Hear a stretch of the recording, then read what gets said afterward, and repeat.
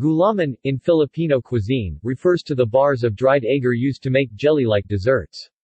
In common usage, it usually refers to the refreshment sago't gulaman, sometimes referred to as samalamig, sold at roadside stalls and vendors.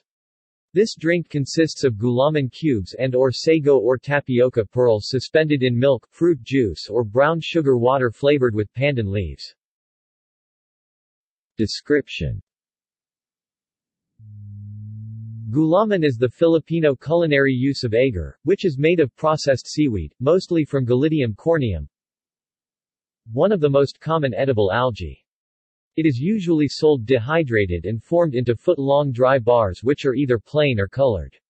They can also be sold in powder form, such as zang gulaman. Uses: Gulaman bars are used in the various Filipino refreshments or desserts such as sago at gulaman or gulaman at sago, commonly shortened to sago't gulaman, buko pandan, agar flan, halo-halo, different varieties of Filipino fruit salads, black gulaman, and red gulaman. Differences between gelatin and gulaman.